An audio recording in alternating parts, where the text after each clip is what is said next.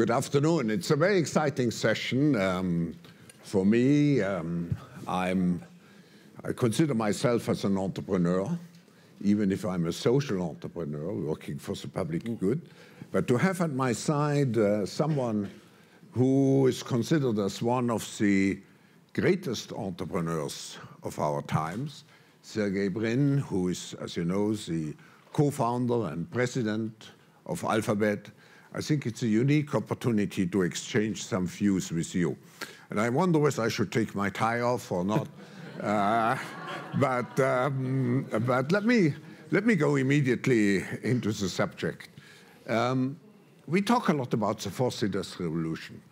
And I have written a book 1 year ago. When I look at the contents, I have the feeling such a lot is already outdated.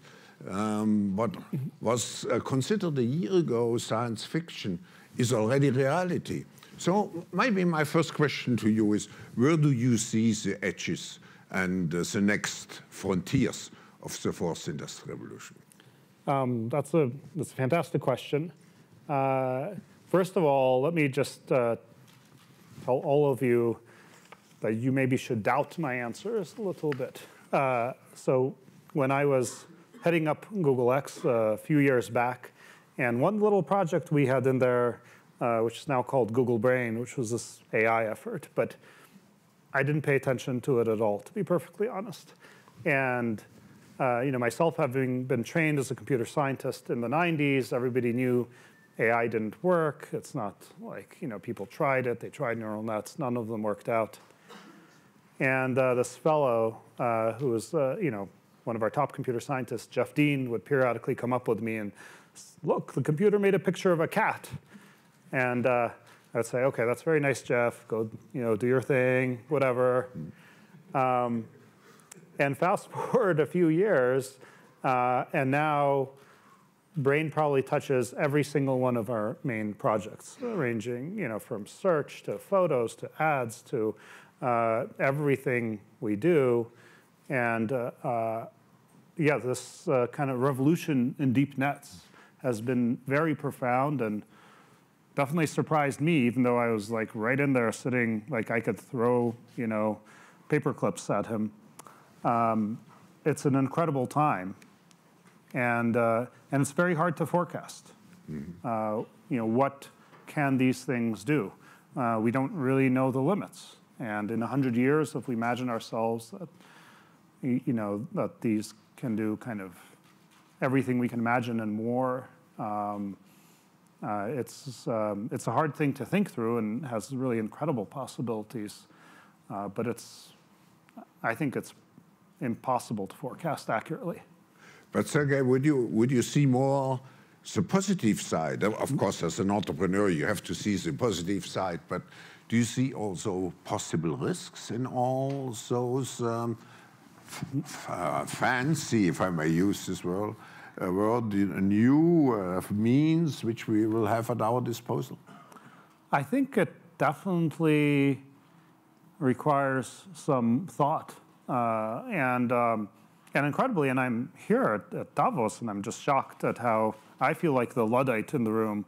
Everybody's talking about, well, how do we cope with this increased automation here and the jobs displaced and so forth? And I feel like the one like, actually that's pretty hard to do with a computer, and I kind of know what we're trying to accomplish to make that technology work. And I think a lot of folks here are, I think, correctly forward-thinking, taking some of those innovations for granted, and then saying, well, what does that mean for society and so forth? I think that's the right thing to do. I think thinking through sort of AI as the continuing of the automation that we've seen in the past 200 years, and how that evolves society and economy and social order, that's the smart thing to do. I don't think it's sort of impossible somehow, but it deserves a lot of thought. You cannot, let's say, stop it. You can channel it. But I want to follow up a little bit about the horizons. We speak about our times now being, let's say, shaped by the digital revolution. Some people would say, when we sit here again, you came over 10 years ago as one of our young global leaders. For the first time here, when we sit again together in 10 years, we may much more talk about the biological revolution. And of course, then there's a combination of the biological and the digital revolution. Can you explain your thinking? Can you explain us your thinking in this respect, particularly because I know you are very interested in the medical issues also? Yeah. Well, I think you can approach health from several levels and say, well, what are the specific things that we are afflicted with, whether it's heart health or cancer, Parkinson's, I'm personally passionate about.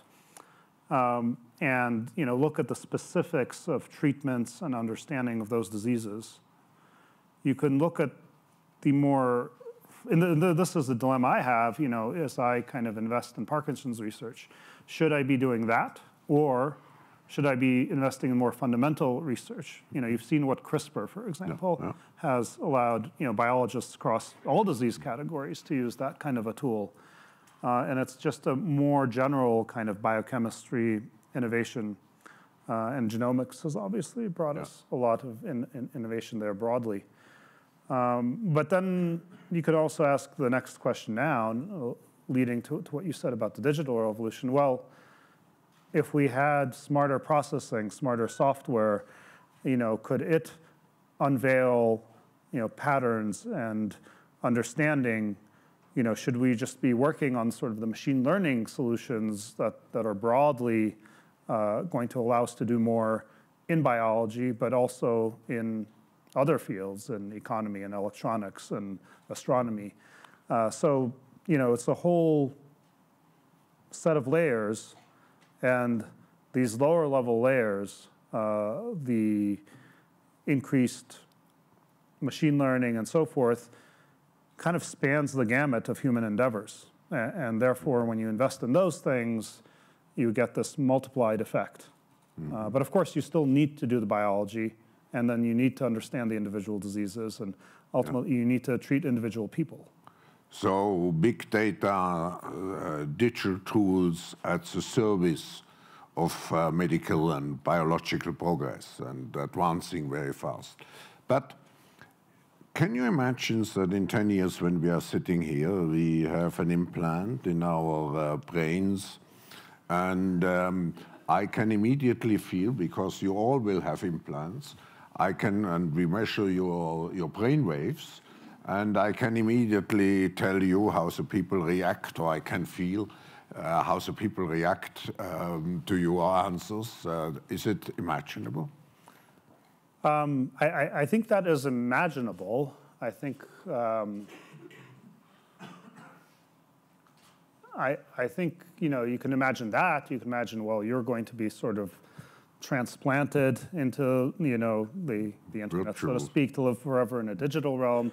You can imagine that you just in your biological incarnation are going to live to be some very long age. I think it is almost impossible to predict. And in fact, the evolution of technology might be inherently chaotic. I mean, it could have been the case a couple hundred years back if it so happened that electricity evolved a little bit faster compared to internal combustion, that we all would have been driving electric cars today, and then somebody would have a newfangled internal combustion thing that would be like, whoa, that's kind of weird.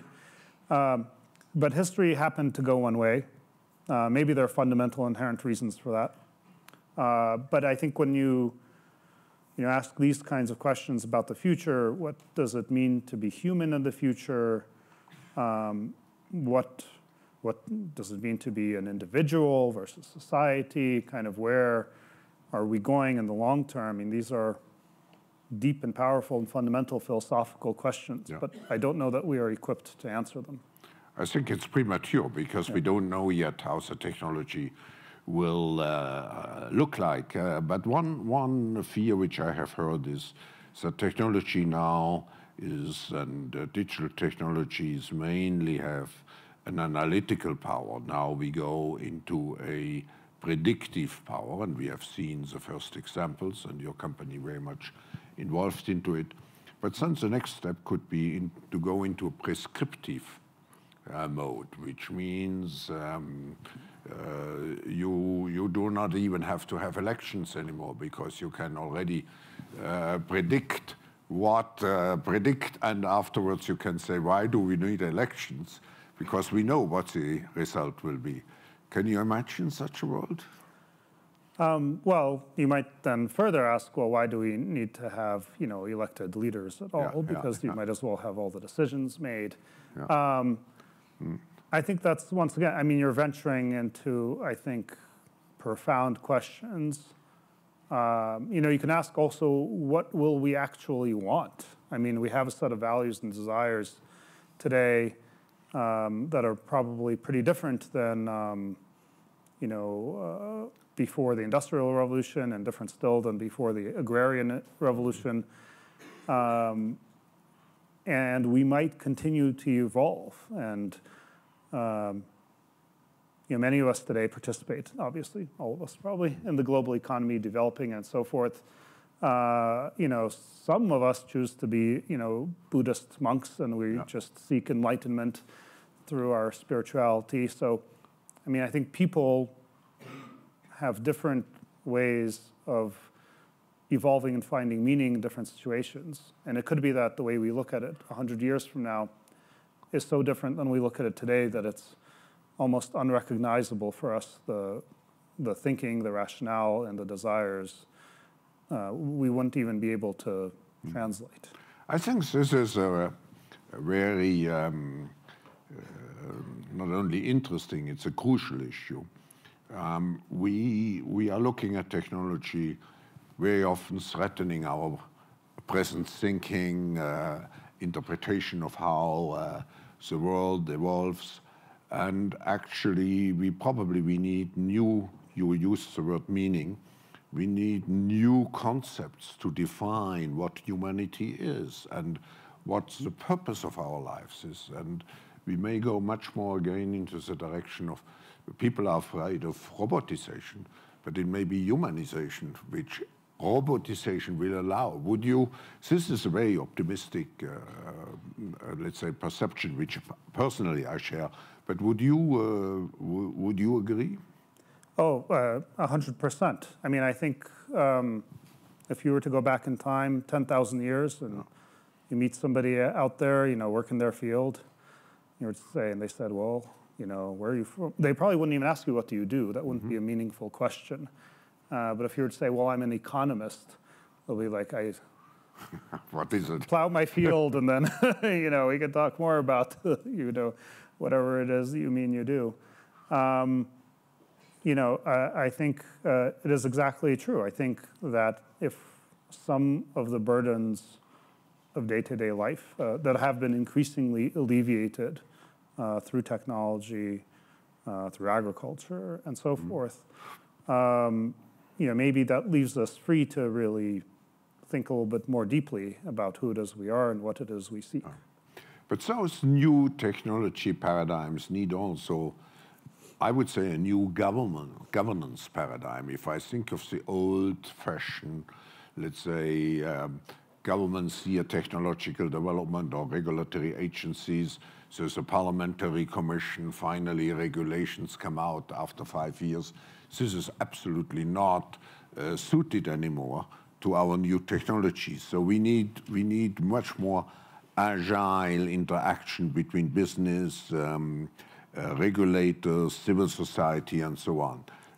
Yeah, I mean, and once again, I've been really blown away this year. As you know, I haven't been to the Forum for about 8 years. I think the level of enlightenment and conversation between politicians and business leaders and social entrepreneurs is incredible to me, and that's the kind of interaction I think that'll breed success. And I think also, don't forget, outside of here, oftentimes it's a very antagonistic relationship between government and business and so forth, and I think that also is very unhealthy. So I think not only, should we try to tackle things more quickly, but also in a real collaborative way. I think some of this, let's say, antagonistic view comes because people see particularly the effect on job elimination. And of course, Schumpeter's rule of creative destruction or destructive creation. And people have difficulties to see the jobs of the future.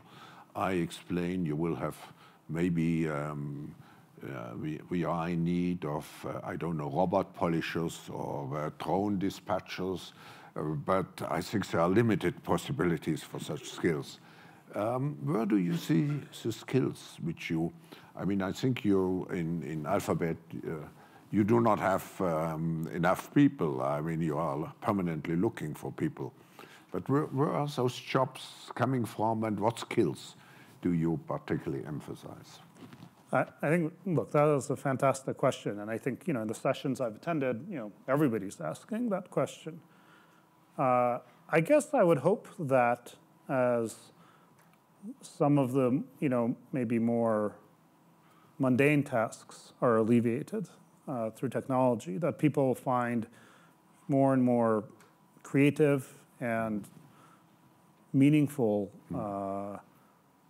ways to spend their time. I think, the way the word job specifically, has a lot of implication and a lot of, the way that we might have spent the past couple of generations. Like, a job means you go to the office, like here, and you do some things, you have some papers, you have an inbox, you have an outbox.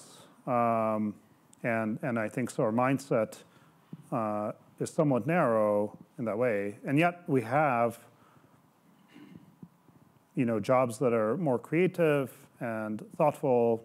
Take economists, for example, which is, a hard thing to describe to a farmer. Fortunately, I'm an engineer. Yeah, oh, you're an engineer, sorry. Okay, we have some economists here. It is the World Economic Forum. I think not engineering forum. Sorry. Engineering is pretty easy to describe, I think, to folks. Yeah. But being an economist is not like that easy to describe, and it's not that we need 5 billion economists, but the point is that I think if you sort of continue that trajectory, you do see more and more people that have been freed up over the past couple hundred years to do work that is, more kind of thinking about things or creating things, seeking aesthetics, whether it is in an intellectual domain or a purely artistic domain. And I would hope to see that trend continue. And I would hope that the world would find an opportunity. This is where I think education becomes very important. And I think broad education. Yeah. But as some of these jobs are displaced, giving people the opportunity to get educated from the point of view of having actually the education resources, the financial wherewithal to be able to pursue that. Like, you don't want to be studying Shakespeare and going hungry or something like that. And being somewhat open-minded, giving people a chance to develop different skills that aren't necessarily, okay, we have 5,000 needs for this exact kind of thing today. Because probably the thing that you want exactly 5,000 of today is the thing that also is more realistically automatable. Yeah. So I think it's important for people to be able to have freedom to study, financial opportunity to study, and to get meaning. I think in addition to work being an important way that we exchange money and whatnot, people find profound meaning in their day-to-day jobs, and I think that's another important thing for us to preserve. Okay, I would say this is the key, let's say, message for me, or the hope that we can move from jobs which are meaningless much more to meaningful tasks. And say maybe in the social area, in the cultural area, and that will be the underlying concept for a more humanized society. But I also agree with you, we need, we shouldn't look at individual jobs now, where do we need 5,000 jobs more and so on. The key is the reformation of the whole educational system, which is completely outdated. Would you agree? I think there are several systems that we have in place that I think for a lot of understandable reasons, they just have so much inertia, they lag behind. Education is one, and healthcare, honestly, is another. And I don't mean healthcare in the sense of finding the biological roots of disease. I mean, sort of the healthcare systems of hospitals and, maybe insurance, be it national or employer or whatnot. These systems are just so deeply embedded from an infrastructure point of view, from a sort of governance point of view, and so forth. They're very hard to transform and to update to today's needs. But I think that is a challenge that we should seek to overcome. And within education, I just think everyone should have access to education. And I'm talking about obviously sort of primary education and secondary and university, and for that matter, postgraduate work. Those things those things are extraordinarily expensive today for kind of artifacts of the infrastructure. We assume we need like big buildings and fancy classrooms and things like that. And I don't think those things are necessary. It's fine to have those for some folks, but education should be universally accessible. Yeah. When I look at, it's incredible the success of your company. And when I look at Silicon Valley in general, the success is mainly related also to a platform approach. And it's a new management concept. And of course, many people envy you because you are in this area where you have this exponential growth potential. And this creates also some, not only envies, also some, how shall I say, it's more than envy, it's aversion against the Silicon Valley model because you can grow so fast. What would be your response? I think first of all, I'm very lucky to have been in Silicon Valley, and Silicon Valley is very lucky to have been able to benefit from the semiconductor boom and then software and now internet and mobile. I think it's there's a huge amount of luck there, but the luck also comes from taking many shots. So many failures. If I told you all the dumb things that I did, we'd have to have a much longer session. And the successes, they often are chance. I mentioned the Google Brain work that they were just off in the corner. I was like, okay, fine, just do your thing. Verily, which is our subsidiary that does a wide range of healthcare innovation now, really started with this glucose sensing contact lens project.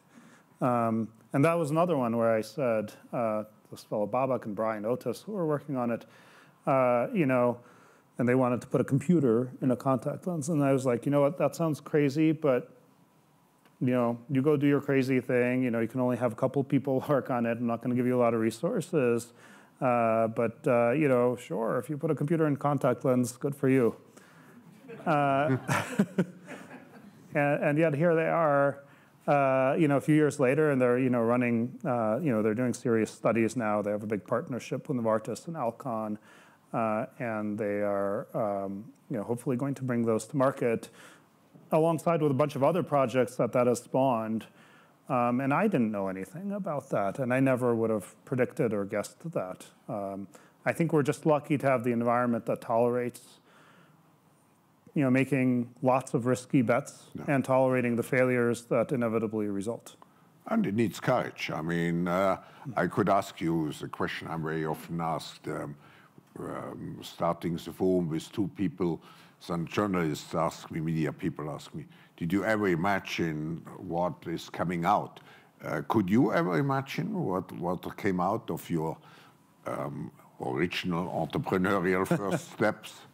No, I could not possibly have imagined. But you know, and I don't know what your thinking was behind the forum, but I remember when I was really thinking deeply about this, and this was sort of a graduate student project at Stanford, and I talked to my advisor. I was like, should I really do this entrepreneurial thing? And it might not work out, and I can just finish my PhD. And he said, why not? Go for it. And then if it doesn't work out, you come back, you finish your PhD, which I'm still planning on doing. But anyway, there's like no big deal. Just give it a shot. And I think that mentality permeates Silicon Valley, and I think that's one of the strengths that there's really not much. It's not viewed so negatively to try something, even if it doesn't work out. No. When you look back now to this history, and you have I would say, many young people listening to you here or via digital transmission, what would you, out of your own experience, give as an advice to those young people? Who everybody sees you as a role model and wants to imitate you. What would you tell them as a key learning of your own? I think young people, in some ways, their life is much easier than sort of my life might have been at that stage. Just for, I think all of us, having before. Whatever, if we were traveling to Switzerland, it'd be a big stressful thing. How do you get in touch with people before mobile phones, arrange your travel, figure out how to exchange your currency? There are many things, we can whip our phones out and look up anything and figure out how to get somewhere. There are a lot of affordances that are such conveniences today that make it easy. But there's also a global stage that makes it hard, actually. Because if when I was in school and I was on the math team or whatever, I was just compared to other kids in the school, and I did quite well against them, and I found myself, I'm good at that, I'm good at that. I find younger folks today their measures of themselves are always, especially, the ambitious ones, are on this global stage. It's like, well, I have to be, number one in the world at this, or that, and I'm like, that's a really tall order, and I think it can be discouraging in a way, because if those folks say, well, I'm number 1,000 in the world at this game, which in my world would have been an enormous achievement, because that means like you were definitely the best in like your city and your state and whatnot, but it's hard, and I think there's a little bit of discouragement. So. I would encourage young folks to, take chances and pursue their dreams and, try to silence out kind of the voices that say, well, actually, there are like 1,000 startups trying to do whatever, self-riding bicycles or whatever it is they happen to be doing. And I think the key is to have fun in your startup and not from the beginning on to think of the IPO, which may bring you $1 billion. That's keep. And that was certainly your motivation to make it a success.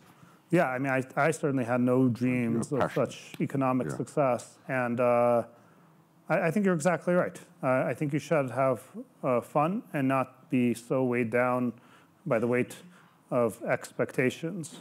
That I think sort of this global network, unfortunately, one of the downsides, I think it creates that weight.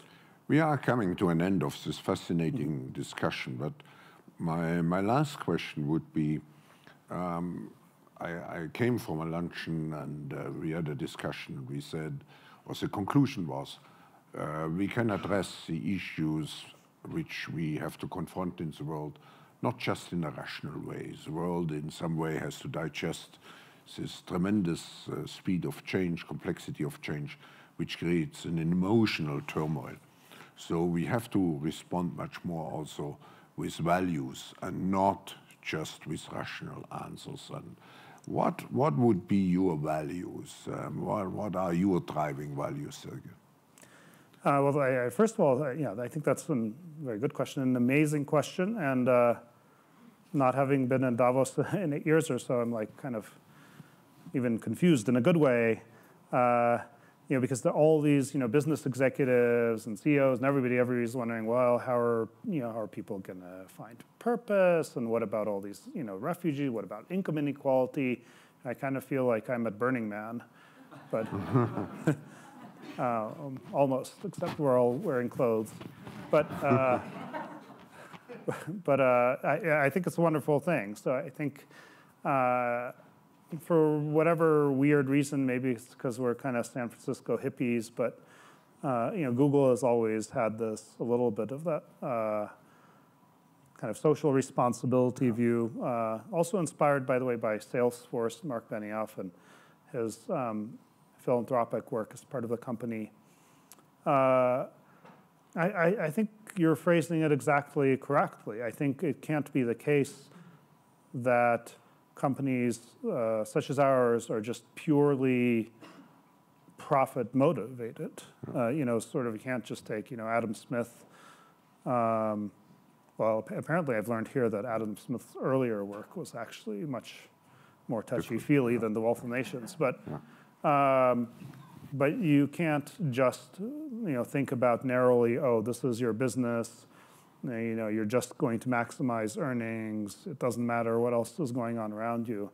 And I think the leaders here, from what I can tell, are broadly concerned about, be it climate change or wealth inequality or, this issue of job creation, all of those things. And so it seems to me that companies are taking those things seriously, and we ought to be. And maybe there's some greater way to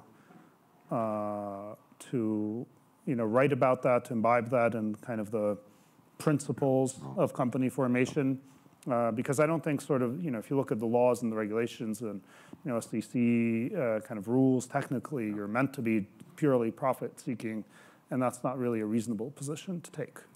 Sergey, it's a great opportunity unfortunate opportunity, because I would like to have much more time to conclude this session. And what you just said is, particularly with, let's say, some Silicon Valley companies like yours, people see those companies having tremendous power. And I was recently together with a prime minister of quite an important country who told me there are 3 or 4 powers left in the world. One is US, one is China, and one is Alphabet. So you have this, let's say, image of a very powerful organization. And I think this session was very important because it showed us that behind those organizations are people who are not detached from the world, people who ask themselves still questions. They do not now necessarily make everything possible to reign over the world. No, those are people who have questions, who have doubts, who, in your case, I may say so, who are modest. So I think this session was very important, and I thank you for sharing with us not only your ideas, but your personality. Thank you very much. Thank you very much. Thank you. Great session.